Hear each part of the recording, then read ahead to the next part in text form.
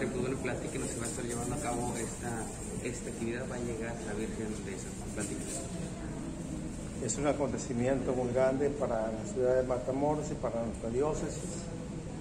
Nuestro señor obispo está enterado sobre esa visita y él con mucha alegría pues nos apoya y está con nosotros. Ella visita a nuestra diócesis con ese amor de madre, sobre todo en los momentos tan especiales que estamos atravesando, la violencia, la inseguridad, la falta de esa paz en nuestro corazón y en el mundo entero con tantas violencias en varios países.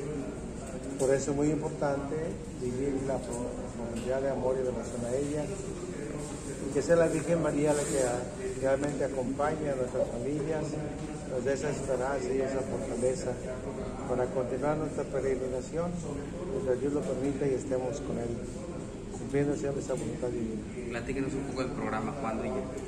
Ella llega el 18 de julio, vamos a recibir a las 5 de la tarde, 5:30, en el estacionamiento de Soriana Laguneta.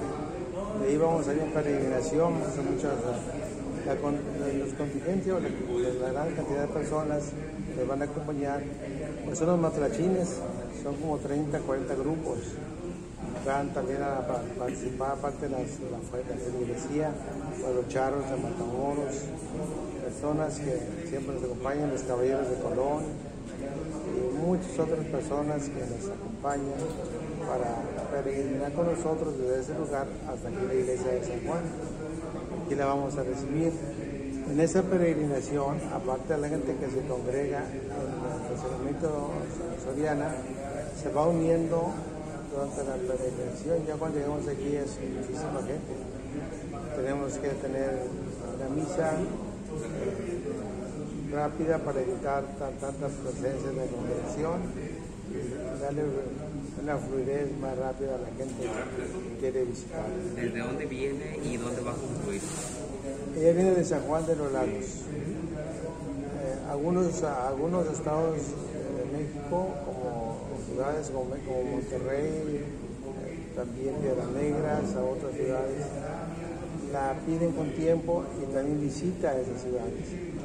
De hecho, va a venir de visitar Monterrey, que es una ciudad muy grande, también Piedras Negras, y de Piedras Negras se viene a Matamoros, y de ahí se dirige a Linares.